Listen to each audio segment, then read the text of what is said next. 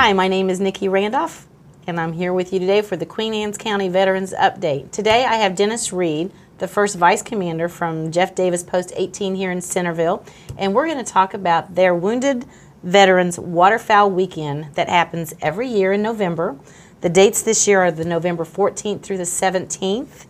And I believe, Dennis, this is your all 6th year that you've been doing this, or is it the 7th? It's their 7th year. The 7th year. Can you care to relate a little bit about what the weekend's all about? Yeah, every Veterans Day week, we bring over up to 5 new soldiers every year from Walter Reed over in Bethesda, Maryland. And we bring them over for hunting, honor, and getting them away from the hospital during their daily routine and their rehabilitation there. On our first day this year, we have a lot planned. We were very, very busy 4 days this year. Our first day will be our meet and greets, and we'll sit down, and one of the things that we give them will be a lifetime membership into the American Legion. That's awesome. And that's quite a huge expense too for these young gentlemen and ladies. And we have had ladies with us too. Well, that's good, because I was going to say, what about the women veterans there? Well, you know? Yeah, yes. Well, we've had, as you've met, some very decorated ladies here. Yes. And then from there, we take them over to Schrader's, Kenny Schrader, who's been very generous with them, and we do 50 sporting clays, and then we'll do 30, have lunch, and then we'll do 30 release birds. Along with this, they get their first look and their first feel of the new shotgun that they will be receiving as their own to keep. That's awesome. Yes. So that evening we'll be at Symphony Village for dinner, a private party, catered by Paul Gunther. And then we take them back to their guest housing. Now, one thing that we do, that some programs do, is we keep them in our home, put them up in our own homes. Mm-hmm. The new guys always stay at my house and my neighbor's house. And then a nice thing about this is, since we started this 7 years ago, we always have people returning from past years, past recipients. And every year we'll get between 8 and 10 come back in. They fly in from around the country for this event. They've had so much fun with it. The second day will be the day into the wild. And we take them out for the wild birds. When you go to the wild and you're hunting, you never know what's going to happen. But we've been very fortunate enough. We've had a compound in Trapp, Maryland, that has opened up to us, which is quite an amazing place. It's the stuff you see on TV. And then the return people will go down to Robbins Marsh, which I'm one of the owners of. That evening, for brunch that day, the VFW in Easton will host a brunch for us there, and they're very, very generous about that. And also, they'll be giving a membership to the VFW there as well. Pretty cool.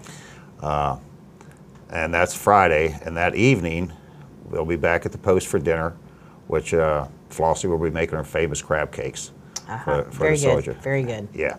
As well as we'll be having this year a little special thing, but we're going to have some live entertainment in the lounge area for them. On Saturday, we'll be taking them out, and this year is an unusual year because we're going to have geese come in. So they get to go out goose hunting this year.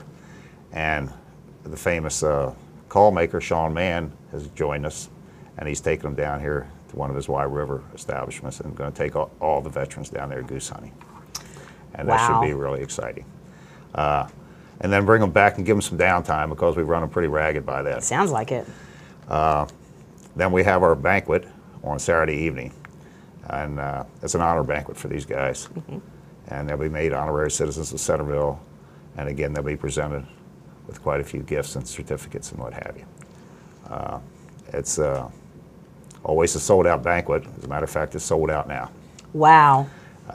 Unfortunately, we only have room for 125 people, but it doesn't take long.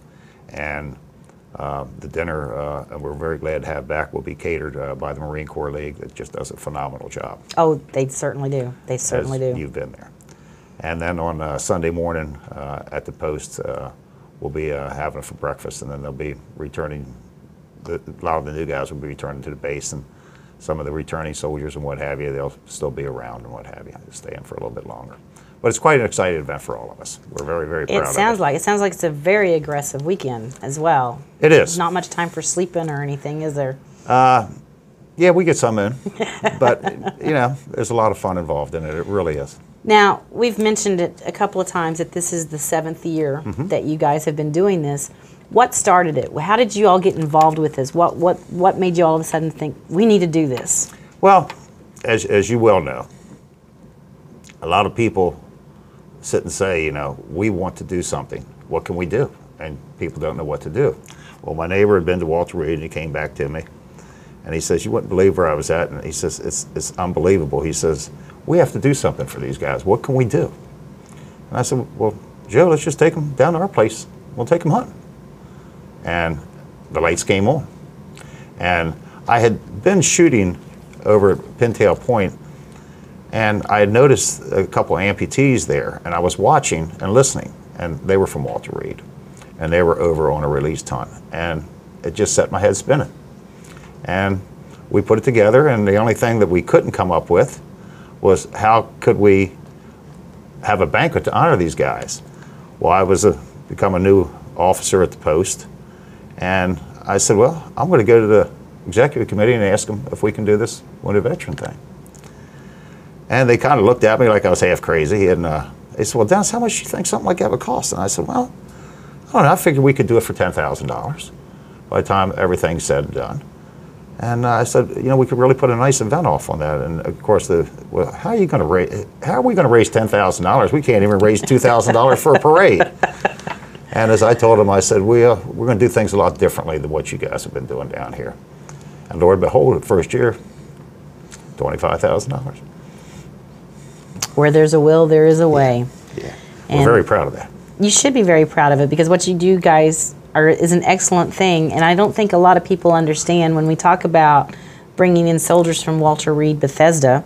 These are guys that have been severely wounded in Afghanistan, Iraq, maybe even in the States during their training before they go over to be deployed.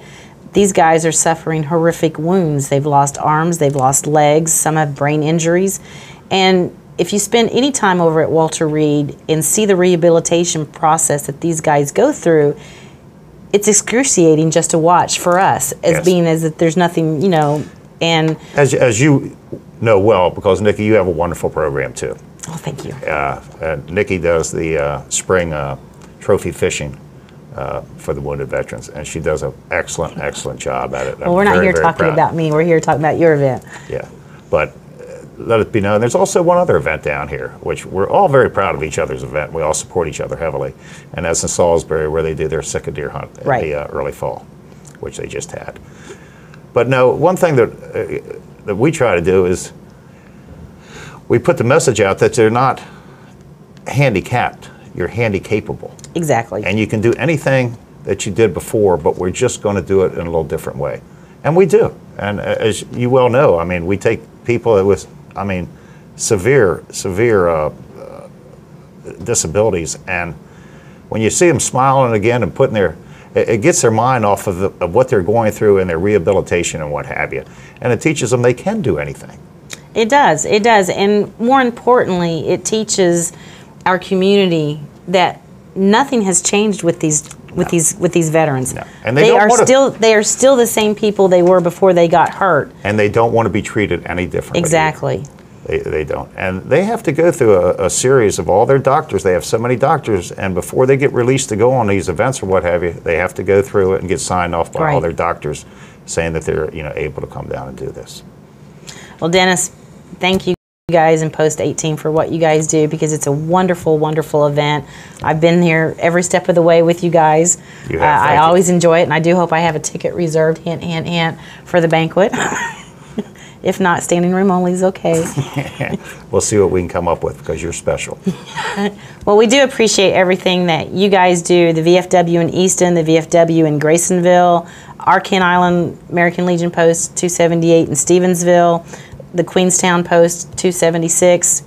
we all work together to Yes, we ensure that the wounded warriors or the wounded veterans out of Bethesda are treated the way they should be treated. And when we With do bring them out dignity to and respect. when we do bring them out to the Eastern Shore, most of them want to end up moving here full time because of the hospitality of Queen Anne's County veterans. Well said. Thank you, Dennis. Thank you. Again, this is Nikki Randolph with Queen Anne's County Veterans Update, and thank you for watching today.